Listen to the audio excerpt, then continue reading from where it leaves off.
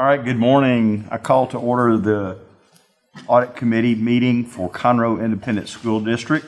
It is 7:30 a.m. on May the 12th, 2021. First item on our agenda is citizens' participation. For anyone who is registered, you'll be allowed to address the board only on the items posted on this agenda in accordance with Board Policy BED. Is there anyone that wishes to address the board? All right, we will consider that item closed. Item 2 is to consider approval of the minutes of the March 10th, 2021 Audit Committee meeting. Those were sent out in our board book packet. I assume everyone has read through those minutes. Is there a motion to approve, or is there any edits? Move approval as presented. Thank you. Second the motion. Thank you. All those in favor? All those opposed? The motion carries. Thank you. All right, item 3 is to review the internal audit work plan and schedule of work completed to date for fiscal year 2021. Mr. Hayden. Chairman Sanders, members of the Audit Committee, Dr. Knoll, good morning. Welcome to the last Audit Committee meeting of the school year. It's been a busy time for internal audit. I'll get right to it here. Is it not?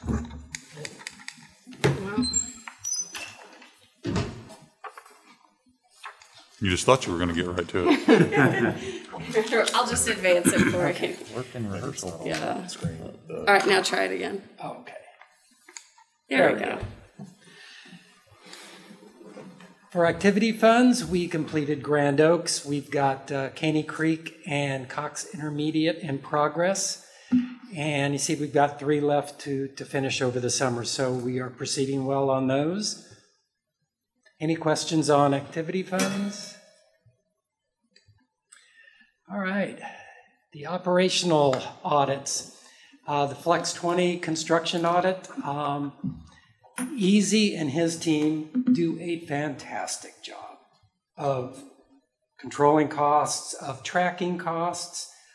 I'm really impressed. I've got 20 years of experience, and it's one of the best control environments that I've seen for that kind of money.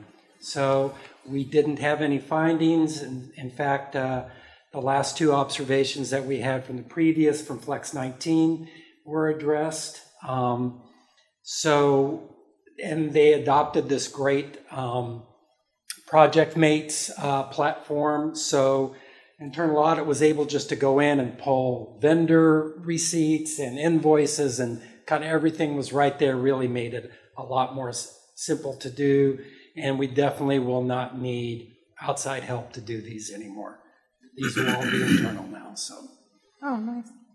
Any questions on the Flex 20? Mm-mm. All right, the PEMS follow-up. This was an audit that we did for the 2019-20 school year. So there were enough issues that we came back and did a formal follow-up. And you can see the numbers. They haven't really changed a lot since the first one. There's still a lot of inconsistencies between the schools. For internal audit, the biggest issue is just the missed attendance, not so much the late. They're an hour late. Well, they're not supposed to be, but it's more the you didn't take attendance at all. I recall in PEMS years ago, they used to have periodic, maybe quarterly or bi-monthly meetings. Is that still a process? Yeah, they do their audits. They bring all their... Right. It's a and so is that the place that these types of errors could be found, should be found? I'm just asking. Yeah, I mean, the PEMS department is... One of our suggestions was that they just pull up the information on the schools that they do quarterly and share that with everybody, and they're doing that. I just don't know if that information is being really looked at the school level. I think truthfully, I think part of the struggle this year is attendance is one of the things that's almost impossible in the COVID environment, because a kid is not here, but they can, if they don't enter the school today, they can log in at home. And so this can be something that we can really focus on moving into next year, because our environment will be very different as far as attendance goes. Because if they're virtual, they're going to be at a different campus, not in their home school. So I think we can continue to make improvement. I do think this is a very challenging year to see growth in this area, because That's a good point it's to a make. challenge. The virtual students versus the in-person, I can see that. Dr. Hines? And I'll just mention that, we are working on that. Our assistant superintendents are also addressing that in their meeting with the principals. But to echo what Dr. Hull shared, I think this year, our attendance for teachers has not been great. We're having to send people home for 14 because we're isolating them. And so substitutes can't take attendance at the regular time. We're working on that. And so the environment this year has been very challenging. Plus, as Dr. Hull, we don't want to mark people absent if they had a chance to check in at home, but we can count them present. So this year we've actually been telling people, wait to mark them absent. Let's see if we can get them to check in. And it really isn't until they can do it before midnight on the day at school, they've been present. And so this year, the environment has been impacted by this whole virtual thing and being able to switch platforms. Now, we did take all the virtual teachers out of those numbers. So just, Right. Right. But you still could have. Yeah, you but still have the student. right. Every teacher could have a virtual kid though. Right. If they're Right. isolated or quarantined on a given day. Okay. So, Oh, go ahead. sorry. You mentioned these error rates are consistent with what you found before. Yeah, so they were pretty much in line with what we had in 2019, 2020. So is the plan then to do another follow-up next year? Yes, we will continue to follow up on this. Just like the band instruments. I mean, that's going to be one of the ongoing follow-ups the internal audit does annually. One of the things that I'd like to just know is if we have a process in place where the district level teams is working with the local campus and they're meeting and doing their audits, is that process effective or not? Because it seems to me that that's one of the controls in place in that control environment. And if that process is failing us, then we need to make some sort of changes to that. So I just don't know the answer to that question. Yeah, and I think that next year, as they say, when we do this again, we'll have a better picture of what it looks like in a normal environment. And I do think this challenge is probably more on the plate of the principal and the teacher than it is on the PEIMS clerk themselves. Okay. I think they can only do what they can do. I understand. That's they can't fix it. It's the principal ultimately. I got it. The teachers are the ones that have to take it. So I think You got it. They just are reporting results. Right. But I think we have to fix it on the other side of that. Okay. All right. That's perfectly acceptable. All right. Any other questions on PEIMS? Just one more thing. Next year, when y'all are doing a follow-up on this, could you keep an eye on any schools that are doing it well, right? So maybe there's some best practices we can share with some of the other campuses. Okay. Yeah. It's a great thought. That is a good thought. Thank you. Band instruments. As you all know, internal audit's been working closely with Dr. Horton, and he has issued the final inventory guidance, and you should have a copy of that guidance. It's just high level. It covers the head director responsibilities, issuing instruments, the intra-school movement of instruments, checkout policies, and most important, the annual inventory process and guidelines. And as I said earlier, internal audit will be there. One of the things I'm most proud of in the last couple of years of internal audit is we really have forged partnerships with the people that we've been auditing. I think Easy would agree, and I know Dr. Horton would. We're independent, but we're also a partner working to help improve things. And we will continue to do that with the band instruments going forward. I think that's a good way of approaching internal audit on any level, is to be a partner. Although, like you said, you have to be independent as far as trying to present audits and findings and observations, but part of your role, like Ms. Chase was saying, is to provide them with best practices and with ways to improve. It's not just a gotcha kind of department. It's more of a I'm truly here to help. And while some may or may not believe that, I think that if you approach it with that type of an attitude, and that you're going to get a lot of cooperation And ultimately, the district wins, which I think is the best result possible. Well, I mean, internal audit worked with Dr. Horton on these policies, and, he doesn't hesitate to reach out to us, and I don't hesitate to reach out to him. And it's been an excellent collaboration, and we've actually gotten a lot of work done since the original band audit. Good. So I'm proud of that. I do have a question about the procedures that y'all outlined here. Do you want Dr. Horton? Yeah, either one. Yeah, maybe a Dr. Horton question. Good morning. One of the comments that I had submitted when we saw the original draft was about this added level of oversight of the campus principal involved in there. And I see that that's still in there on the inventory. Can you kind of explain the thought process of having them involved? Because and I'm not putting our principals down in any way, but to my knowledge, none of them are former band directors, and they're not necessarily going to know the difference in a mellophone that needs repair or one that's ready. They're just going to kind of have to take the band director's word for this. I think thank you, Mr. Moore. May I? Yes. For clarity, I think there are two things.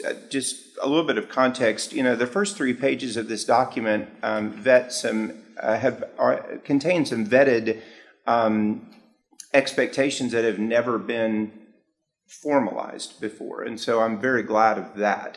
So the outgrowth of that is the so what do we do about it factor, and I think the last 2 pages of the document as I printed them have the step-by-step procedures and then the verification.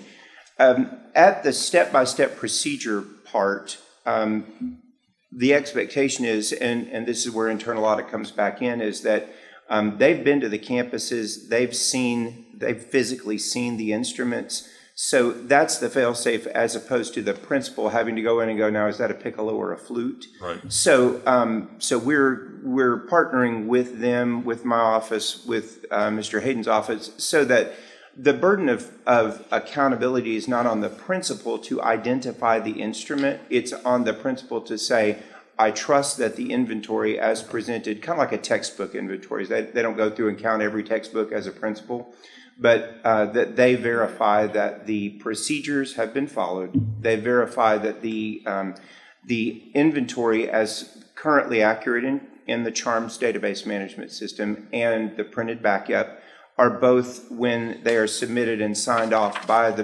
director and all the directors at the campus, the principal's signature verifies that they are also in agreement that they believe that has all been vetted.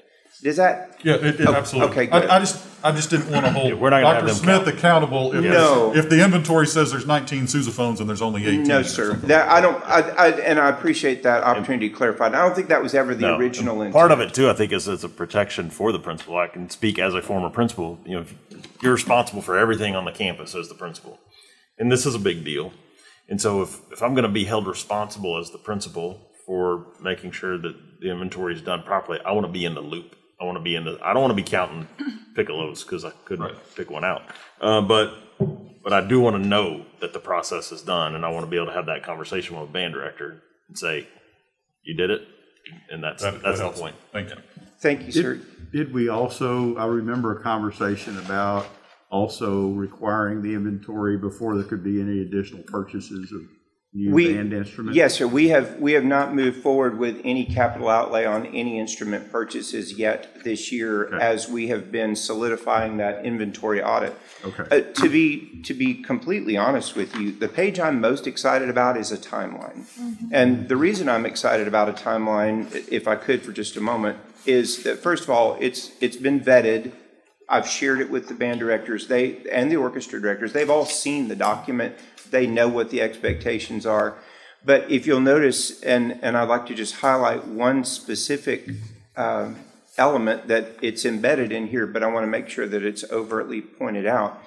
In the very middle of the page that says, after all the above steps are complete, they have literally never had a step-by-step process for band or orchestra of how to accurately and systematically go through what they do at the end of the year.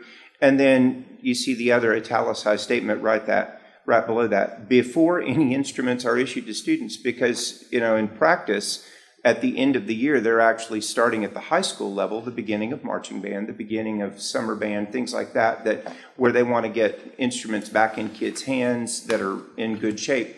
But now we have an actual if-then statement following chain so that we know that we have a vetted procedure, and they literally have to go into Charms, close out the inventory for the year. It's a manual process. And that verification is part of that manual process. So as they go in, close out the year, they can't issue anything until the new year has begun.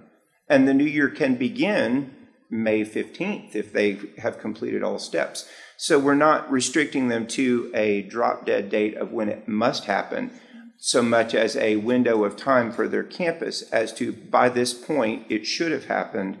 And when it is complete, then you can move forward with meeting the needs of your campus. Does that seem to be more along the lines of what? So that's a very long answer to your question. We haven't bought anything for going forward yet. Okay. And has that been, how's this change in process been received? Well, I'll answer that in two ways. By the band directors, they have all said, okay, we get it. We know this is a big deal and we must, informally and formally, they've received this very well. At the high school and junior high level. I think many of them were glad for a formalized process to be able to be accountable. I think the natural filtration of that information to the orchestra directors, Mr. Hayden could share, the orchestra audit was just near perfect. So because it came later and it's a smaller number and they collaborate with their colleagues, I think they all knew that there was a much higher standard of accountability than they had ever seen or received. And they know that, as you mentioned about the partnership and going forward, and Mr. Hayden mentioned, that this is now what we do, not we do this because. It's the standard as opposed to a reaction. Great. Is that also? Absolutely, that's what I was looking for. Just from my knowledge, elementary music instruments are not part of this. We're not expecting an elementary teacher to be turning in an inventory of how many marimbas and how many boom whackers, xylophones and boom whackers. No, sir. In fact, we actually had a philosophical discussion in specifically in the string instrument world about bows, like cello bows, violin bows, viola bows, because they have a much shorter lifespan than an instrument because of the nature of what they are and how they're used. And so I think our threshold of inclusion in inventory is anything that would be considered a capital outlay item that we've purchased with local funding. And that would be primarily related to instruments. Should I tell you about the next phase real quick? Like we're going to be doing pianos next year, because we believe that we have somewhere between 300 and 400 pianos in the school district. So those are not able to be liquefied as assets like band and orchestra instruments are. You can't really take a piano to a pawn shop. But at the same time, they're an expensive item and a capital outlay item. So we want to make certain that we have a very established procedure of knowing what we have and how we're maintaining it, because that would probably represent a significant amount of money as well. I would think the maintenance of those pianos. The maintenance and upkeep of those is also a procedural thing that we have in place, but we also need, with staff turnover, honestly, we have about 2/3 of our fine arts staff are new in the last 5 years. Wow. So because of that, there's an ongoing professional development aspect of it that's procedural, let alone instructional. Thank you, Dr. Horton. Thank you. I got a couple questions, Dr. Horton. Yes, sir. On the inventory steps and timeline, number 3, a deposit must be collected for each student-owned instrument checked out by a student. Yes, sir. Is that is there a sliding scale for the students for the particular instrument they're checking out, and also is it tied to their ability to pay it, or who can pay it? Thank you for asking that, Mr. Hubert. The actual answer is it's not a sliding scale, it's a binary yes or no. If they can't afford it and they cannot pay it, then we have never held a student accountable for being able to, if you can't pay the instrument, it's really a deposit for a cleaning fee. or a repair fee, and I'll go into that in just a moment. But we've never, at the campus or district level, told a student that they could not play an instrument because they couldn't pay the deposit. So we have not established any policy that says that you would be able to do that. In almost every campus situation that I've been involved in over the last almost 6 years, that's a conversation between director, principal, and parent to make certain that that access is there and able to be provided. We also know that when you're a percussionist and you are one of 4 people playing a set of drums, a new set of drum heads, over a year's period of time doesn't come close to the $75 instrument repair fee that they are asked to contribute. A chemical clean on a tuba right now is $190. So if you're using a school-owned tuba, we're not expecting it as a one-to-one cost recovery measure. It's more of a skin in the game type thing. Does that help answer that? Well, that's what I obviously figured that's probably what it was. It's just some kind of accountability measure. Yes, sir. And financially, certainly motivates me. I would say it probably motivates most people as well. I wanted to make sure I heard you say no kid was going to be held back from being able to rent an instrument out because they couldn't financially come up with the money. Is that, when you talk about the cleaning fees, do the bands have partnerships with what do they call, like the clubs to help pay for that stuff, or does that come out of the band budget? Or does so actually it's really the current funding mechanism, and please, if I say this wrong, y'all stop me, but is that, for instance, let's say that a program has 100 students using school-owned instruments. Okay. And so that would be, in theory, $7,500 that instrument repair fee is into their account at the school. So they, as invoices come through for repair or things like that, they deplete that amount first, and when they get to the end of, and it goes into the activity fund at the school, I believe, or the general budget fund, they track it back through the campus level. When they've exhausted those funds and there are still needs, then the campus secretary sends the excess repair or replacement or cleaning or whatever it might be to the finance office and copies me for approval so that we can have another fail-safe to make sure that they have used all of their money prior to us funding what we need to additionally either repair or clean or whatever we need to do for the instrument. So it's a deposit that goes in, so they're getting that money back? It's, in terms of a deposit, it's not a security deposit where you as a student get that money back. It's actually, I think we call it an instrument repair fee. Okay, that's fine. Yes, sir. And then that answers my question. Okay. Yeah, I just want to make sure if there is a cleaning fee, the kids are helping pay for that as well. Yes, sir. It's not coming back to them as I would think a deposit. In result, after everything is said and done, and I'm glad we're doing this, do you expect there to be, what are your expectations after we do this inventory?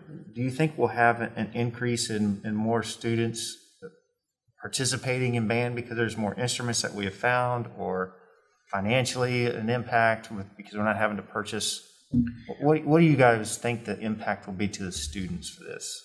I think it's multiple potential points of contact. One of them is, I think we're going to actually know what we have, and the next step would be to assess the condition. And there's an actual formula for depreciation of instruments, which we have not gotten to because depreciation over time may or may not result in replacement value. So if you lose an $8,000 tuba and it was only worth $1,500 after 20 years, you still have to buy another $8,000 tuba, which I think is the premise from which this started.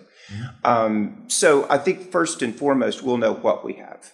And I think the second part of that is we'll be able to assess based on enrollment trends where we need to go. So there's a little bit of a potential regression analysis available to us. Like if we see a program continually growing in enrollment, but the instrument inventory remaining static, especially at our higher SES campuses, I think we can predict where we need to allocate resources better, which has always been anecdotal and reactive. It's never been able to be forecast or proactive. Okay. So I think knowing what we have, and then we're also working on enrollment trends and enrollment projections right now so that we can see where we are and what we need, because as our campuses grow, typically our instrumental programs grow at a commensurate rate that is anywhere from 8 to 15% of the campus, depending on the campus.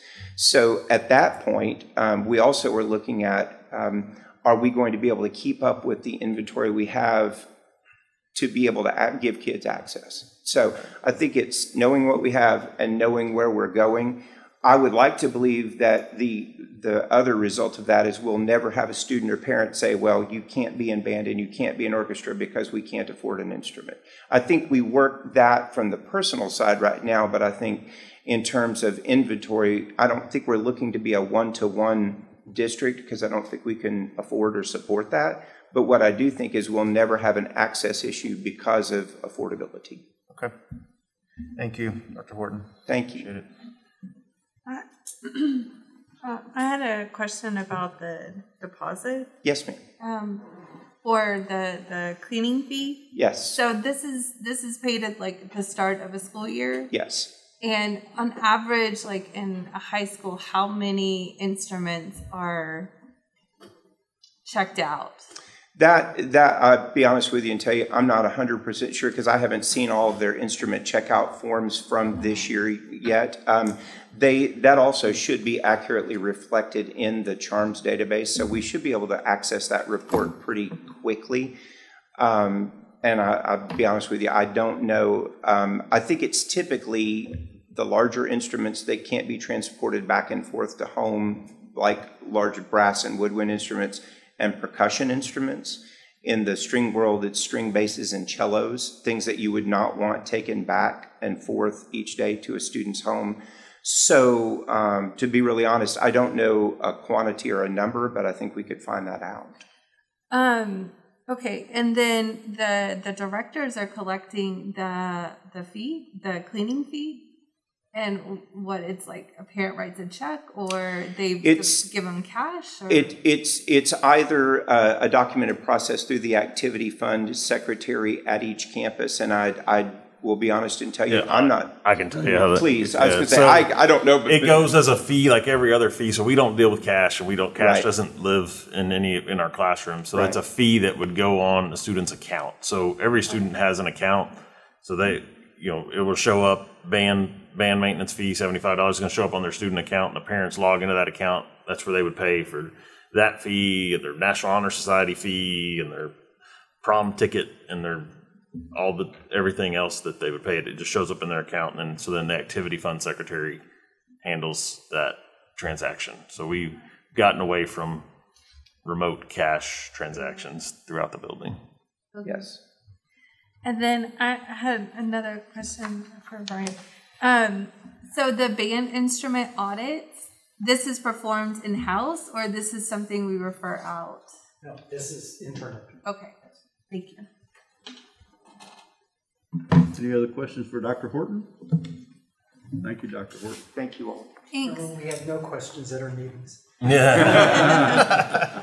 This has been Fun good topic. discussion. This is a good topic. discussion. Yeah, that's a good discussion. Well, the next slide will make you all happy. So, in conjunction with all this, we 2 weeks ago we performed a string instrument inventory, and part of the partnership is that you coordinate with each other. And we were able, working with Dr. Horton, to hit 13 schools in 1 week and do all these and get it knocked out. With him coordinating and kind of leading the charge and internal audit behind actually, doing the inventory. So we went out and we counted the string instruments only, no bows, no stands, no chairs. There were 960 instruments listed on CHARMS, and we only found 5 missing instruments out of all that. And we did add 28 instruments. So that, the result obviously much better. And I think, and I agree with Dr. Horton, I think the word filtered down. One of the good things about internal audit is people talk after you've audited, and they say, hey, these people are thorough, they're going to be checking this, this, and this. And it makes people go, man, maybe I need to check my terms inventory, make sure You're making a we're positive good. impact on the district. Yeah. So this turned out great. And so, again, appreciate all of Dr. Horton's help on getting this done and getting it knocked out in a week. I would assume a lot of this stuff is people finally getting serious about looking hard. Yeah. If you're not being asked for it, you kind of forget, and oh, well, I really got to find this, and oh, here it is. I'm sure that's probably and just documenting properly. And documenting. Really, on the band side, it's a I think it was a documentation issue much more than it was a instruments walking out issue. It's just things had fallen in disrepair and been replaced, but never got taken out of the inventory. It's on paper, so it's still sitting there, and they just have to do a better job of getting back to the paperwork and making it reflect reality. Yeah, at the end of the day on the band instruments, it wasn't that they were walking away. It was 20 years of no inventory. I mean, that's the bottom line. I don't think there's a black market out there for used high school instruments. Oh, I bet there would be. Probably somewhat. Probably, $8,000 tuba? Yeah. I'm sure there's some market. Okay, any other questions on string instruments, band instruments? Okay. Last slide is the 2021-2022 risk assessment. I will be sending that out in June. It's really important that I hear back from you all. The audit committee, Dr. Knoll and Darren, you all give me my marching orders. You tell me where you think the risk is, what you would like to see done. And so it's really critical that this process, that y'all participate in it. I have streamlined it for my predecessor. It's 15 to 20 minutes at the most to complete. It's pretty simple, so that will be coming out, like I said, around the middle of June. Mr. Hayden, have we ever, as the district, put certain audit areas on any kind of a rotating audit schedule? Like we're going to, every 3 years, do this kind of an audit, or every 5 years, we want to make sure we do this kind of an audit? Yeah, I mean, we definitely, so payroll. Okay. Purchasing would be on there. So would all those things be included in this risk assessment that you're going to send us? So if there'll be a note says, saying, well, I want to make sure that, whatever is audited so often, and I have something different, we may each have a different focus area that we consider important within the district. And it'd be nice to know from us as board members and audit committee members that we know that every 5 years there's going to be a band instrument. I'm just making it up, but you know what I'm saying. I just want to make sure, because I know there's certain areas that are probably always, like you said, payroll is always going to be kind of a very big operating expense, and probably should have a higher risk rating in there. Whether we have findings or not is immaterial. It's more about just the risk to the organization, right? And so on that risk assessment, it'll say, so purchasing audited in 2020. Okay. Will be audited again 2023. Okay. So that information will be on the risk assessment for you. Perfect. The other thing I would ask the audit committee, Dr. Knoll, to think about is where you want to see internal audit in 2 years, 5 years. For the last 2 years, we've made some significant changes in internal audit. But right now we're in operational financial internal audit. Do we want an IT function? Do we want an educational program function? I mean, those are the kind of questions that I look to you all to answer for down the road. So that's just something to think about. The last item, this just came up after I sent in the deck. As you all know, the child nutrition audit was removed from the audit plan. And so we are going to replace it over the summer with a critical spreadsheet audit. And just to kind of give you a hint of what that is, think of all the Excel spreadsheets that we use for budgeting, for payroll, for purchasing, that determine, how we spend money. And these Excel spreadsheets, some of them have complicated formulas, and they have links, and they have all these things. And so how are we making sure that those formulas and those links are secure and they're audited on a regular basis? Make sure the formula is still correct, that link's not broken. Who has access to that Excel spreadsheet? So those types of issues are what we'll be looking at. And actually, it's a perfect summer audit. It's all here. So that's what we'll be doing over the summers, working on that. Mr. Hayden and I had a discussion about that a couple of weeks ago, I guess. What we're really looking at is model validation. Any kind of direct model that we're using with Excel spreadsheets or things like that, and then we use those for estimating values for certain things, and that can be in a variety of different areas within the district. We just need to make sure that whatever formulas, like Mr. Hayden said, that we're using, that there hasn't been a break in the chain somewhere, and that is still accurate. And I think that would help us out. We also, from my perspective, and I've been on the board 11 years now, I don't know how many we have. And so it'd be a good idea just to know, because sometimes when you're doing this model validation, you can find out, well, we have a software program that we've, purchased as a part of a bigger package that we've never utilized. So there may be some process improvements that we can create through doing this as well. The other thing, I've done this out in the corporate world for SOX. Yes. You also find redundancies. Yeah, absolutely. You find that. So right. You see these two spreadsheets. Are doing the same thing. Right. They're doing the exact same thing. Yeah. So if three different ways. You have this master list of what we'll call critical spreadsheets, and those are the ones used in making key business decisions. And yeah, I'm with Chairman Sanders. I think it's important for us to know what's out there, just like the band instruments. I mean, we need to have an accurate inventory of those critical spreadsheets. Any questions? I got a quick question for you. Remind me, as far as auditing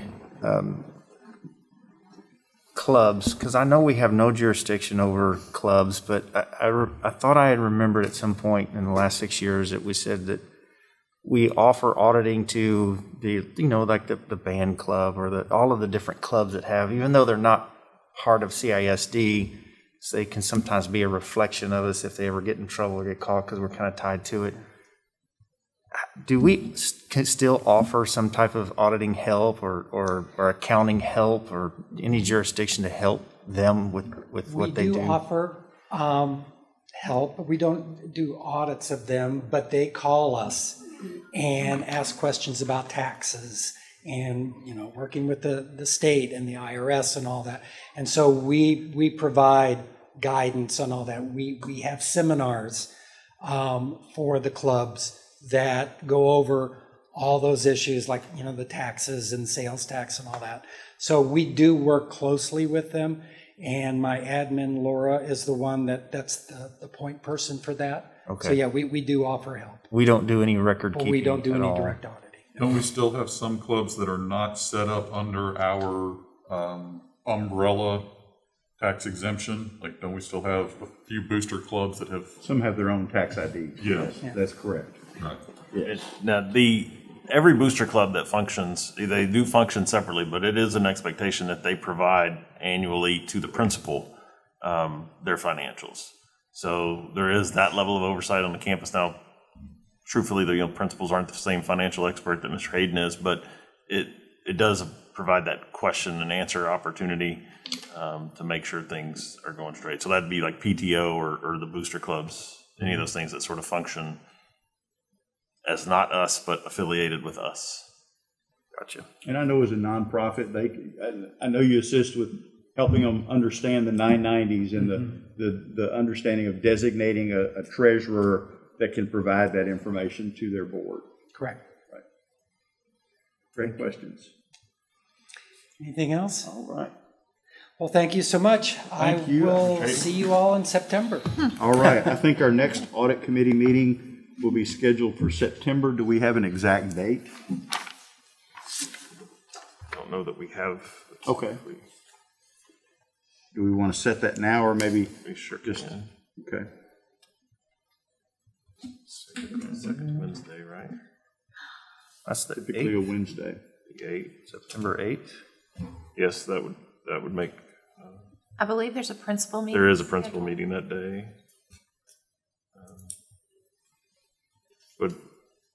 Would anyone have an issue if we did it on the 7th? Just for that month to have it on a Tuesday instead of a Wednesday? That's Cause okay. everybody That's, problem? that'd be the Tuesday after the Labor Day It would. holiday. Yes. That's okay. Any Works for objections to me. that? All right, we'll go ahead and set September the 7th, 2021, 7:30 a.m. as our next audit committee meeting. Any other discussion items not on our agenda? I think so. All